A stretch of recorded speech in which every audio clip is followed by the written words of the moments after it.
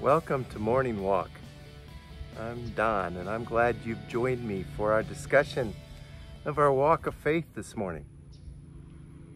And so many of us are consumed by performance these days.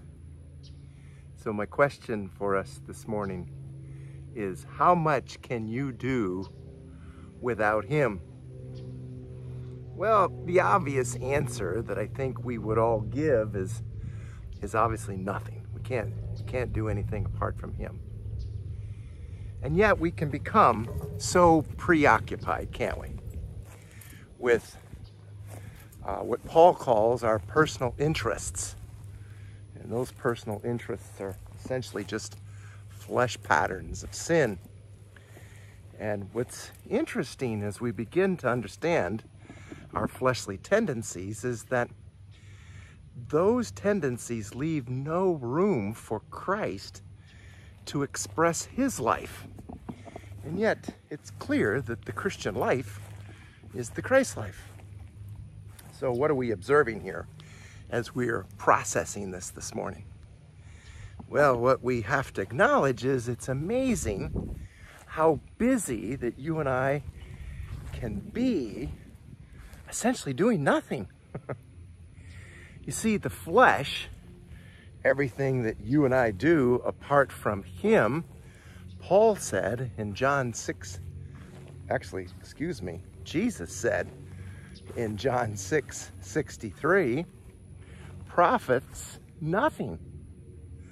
And so there's an awful possibility that you and I could be busy doing a whole lot of nothing.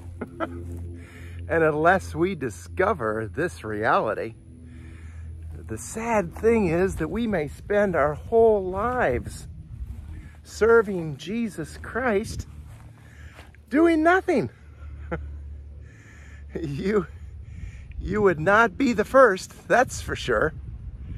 And unfortunately, we'd not be the last to do nothing and yet be busy doing so many things. And yet that's what we want to avoid, isn't it? You and I must discover that the life that we possess as born-again Christians is in Him, it's of Him, and it's to Him. Every moment that you and I are here on this earth, it must be in Him and through Him and to Him. That's kind of what Paul says there in Romans chapter 12 when he says, I beseech you therefore, brethren, by the mercies of God, that you present your bodies a living sacrifice, holy and acceptable unto the Lord.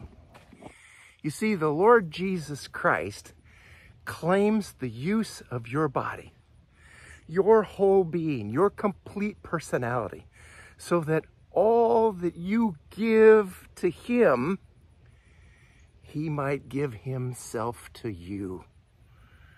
That all of your activity as a human being may be His activity in and through you. So we could say it this way: every step you take, every word you speak, everything you do, everything you are should be an expression of the Son of God, or as we refer to it, life as God intended. So it's for you to be and for Him to do. Live in Him today.